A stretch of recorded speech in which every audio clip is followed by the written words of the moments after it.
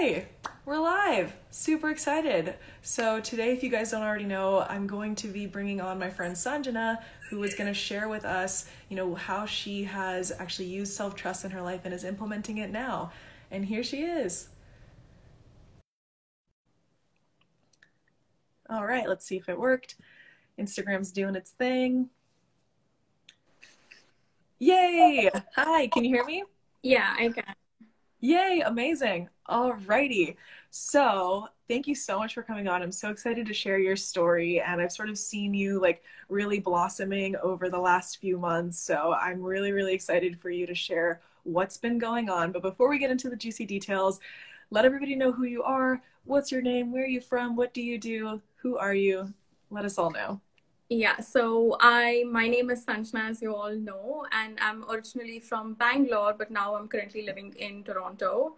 And I am a mindset coach. I help women gain clarity in their life, basically what their passions are, what their purpose is, and help them set goals so that they can navigate and take steps and, actually fulfill their purpose. Yes, and clarity is so, so, so important. So I love that that's something that you talk about, and it's something that I get a lot of questions about. So I'm excited to introduce you to my audience here. If anybody's looking for clarity, Sanjana is your girl. So let's jump into it. I'm so excited that you're here. Share with us, before we had our session about a month or two ago, I think it was, before we had that session, sort of like, where were you at? Because I know you were starting this business, but where was your mindset at? Yeah, so initially when I got this idea on, starting this business, I wrote down like, okay, step one, step two, step three, what? And then when I actually started taking actions on it, there was all these, thoughts as to, because this is like you're putting yourself out there to,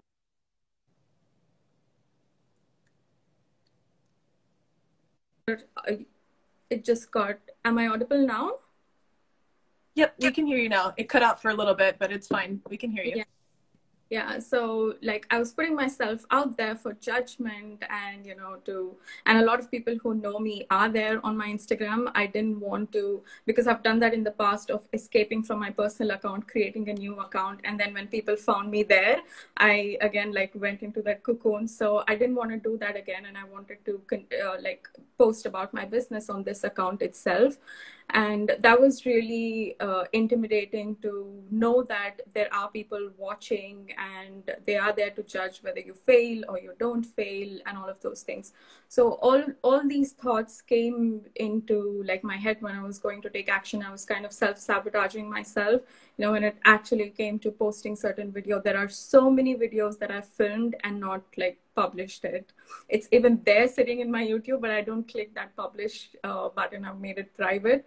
So Wow. yeah, I was in that stage, and when I got a call from you, you spoke about like self-trust and imposter syndrome. So that imposter syndrome is something that caught my eye because I felt like I've always trusted myself and I didn't connect imposter syndrome to self-trust. And I feel that's where I was, I didn't know like what to repair in me, like per se.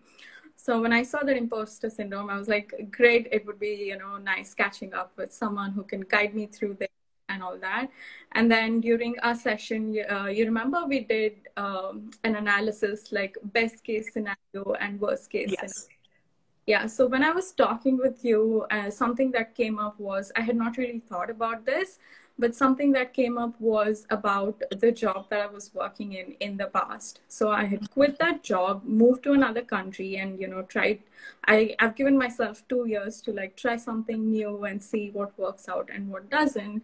My Yeah. main fear was that if I fail, like what's gonna happen? Right. It's out in the open that I went to try something and that didn't work out. And in order to avoid that situation, I was like, self-sabotaging and using that as a guard, like not to take action. But then I realized that, well, if I don't take action, I'm failing anyways. Like if I don't try, Yeah. I'm failing anyways.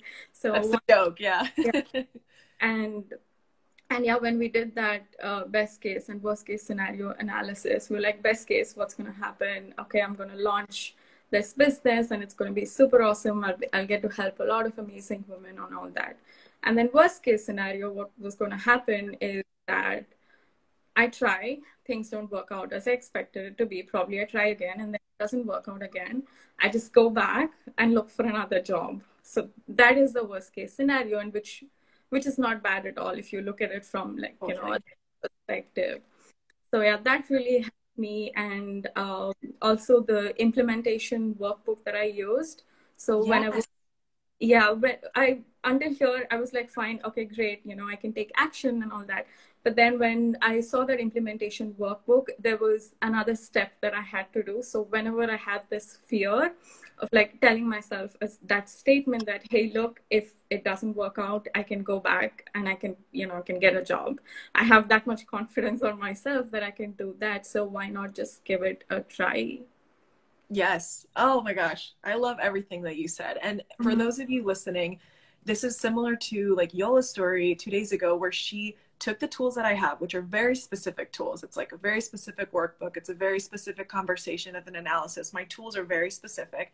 And Sanjana, as well as Yola, they put in the work, and that's where they got the results. It wasn't just the one, 30 to 40-minute call that we had. It's they used all of the workbooks, all of the things that I'm putting out, all the exercises in the emails or whatever, and are actually putting in the work.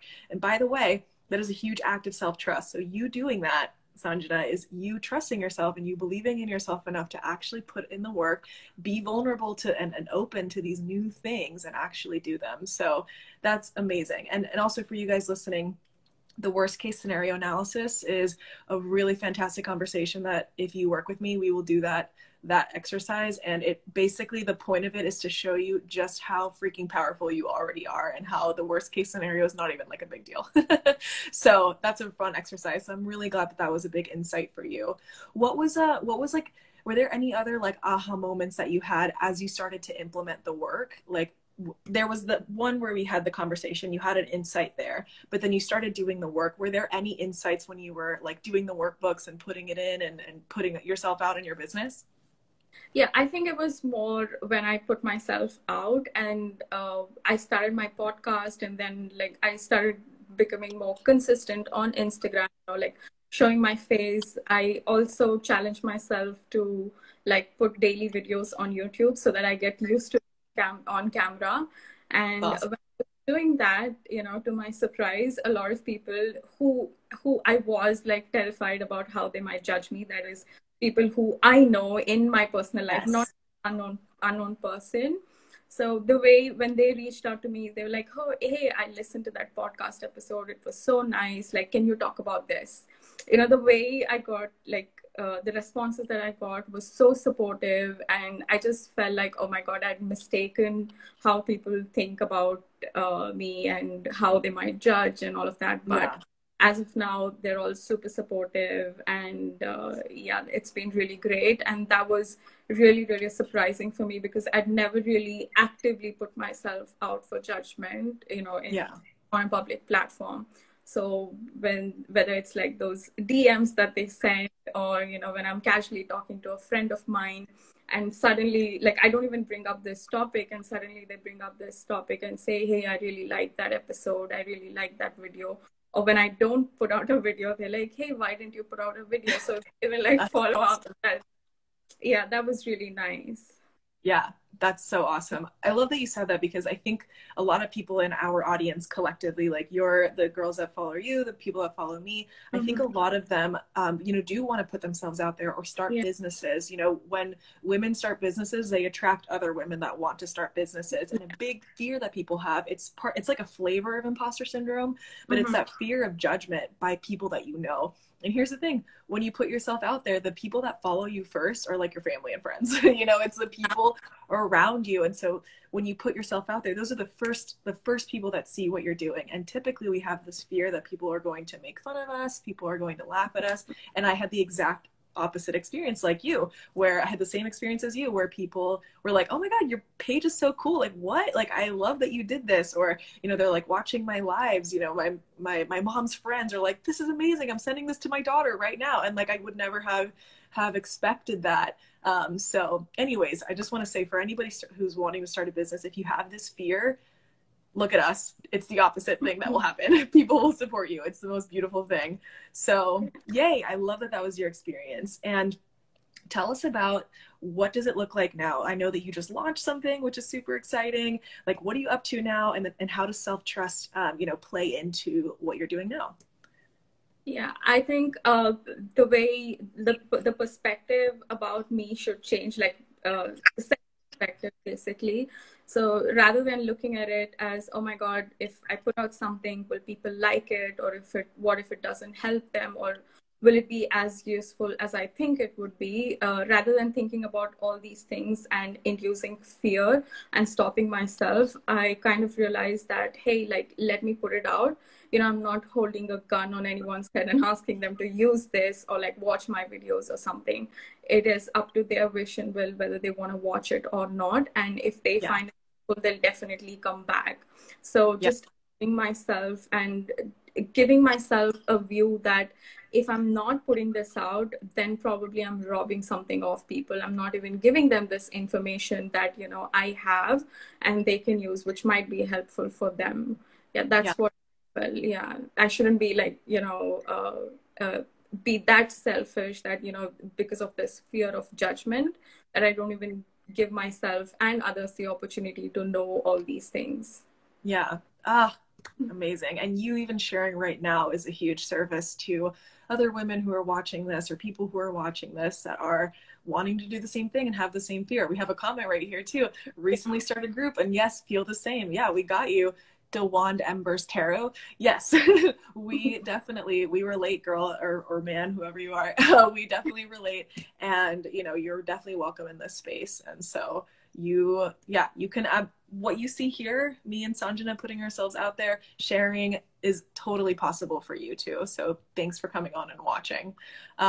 Yay, I'm so proud of you. And I've seen you launching so many amazing things. Tell us about what you just launched so that we all know what you're up to. Yeah, I just launched a free library. Basically, you would get, guided meditations and some workbooks, which will help you gain clarity, overcome resistance. And I'm also in like collaboration with another Reiki instructor. So she's helping me create, all these amazing resources, which would help people like overcome their limiting beliefs and just go from that phase of thinking to actually taking action so that they can see some progress. Yes, amazing. So if you guys want access to even more amazing resources, definitely go check out Sanjana's page, because I'm already in her library and it's looking awesome. So you guys need to go check it out. And that's actually how this opportunity came up. I was like, whoa, girl, you're launching stuff. Like, I'm seeing you all over my Instagram now. What's going on? Is this because of some of the work that we did together? And she said yes. And I was like, come on and share your story, because I want everybody to know like how this is working in your life and how you're implementing this work and how like tangible it is to implement. You know what I mean? Too. It's very specific. I'm not going to give you like random stuff that you can't actually use. It's like real tools that you can use. So yay, I'm so freaking proud. Is there anything else that you would want to share with like your audience, about what you're up to, and like, or like any tips on self-trust and how you implement them for your audience? Yeah.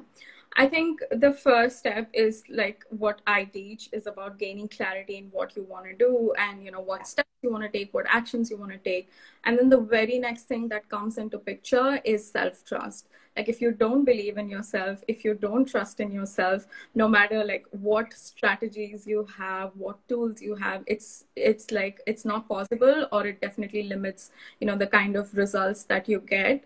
And self-trust is also like a constant process. It's not Yeah. about, once you get self-trust, like you have trust on yourself and then everything goes on autopilot. It's not that. You need to keep doing like consistent. It's something like workout. You need to keep constantly working out to stay healthy, and self-trust is the same thing. And one more thing that I found really useful in my journey was to kind of, go look back in my life, in my past life, to see when what were the situations wherein I was scared, or I was, I had this fear of judgment, and I took the action and it turned out well. So to Yeah. find evidences and to, give myself the proof that, hey, look, you have done this in the past and you can do it again.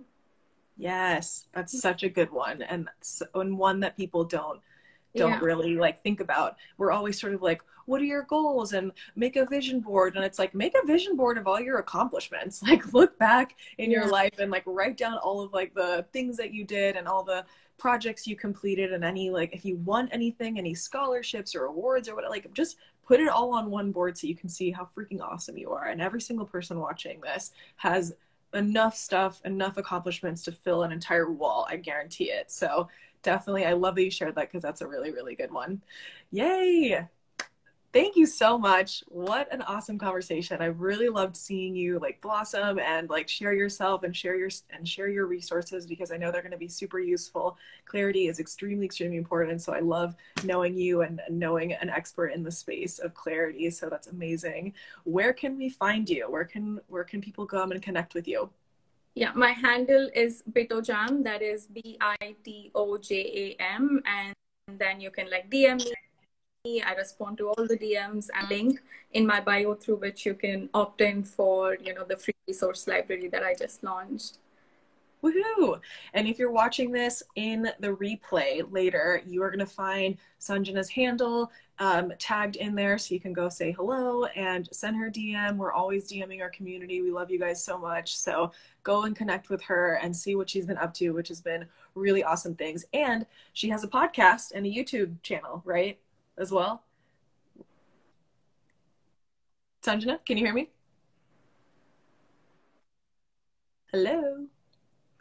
Yeah. Okay, we're back. So you also have a podcast and a YouTube channel, right? Yes. Yeah. My podcast is called One Day at a Time, and platforms that, the podcasts are available. And then my YouTube channel is just Sanjana Raj. Woo! Amazing. Okay, so you guys can go check out Sanjana's handle in the link below. If you're watching the replay, you can go find her, get into her resource library. It's awesome. And then go check out her podcast and her YouTube.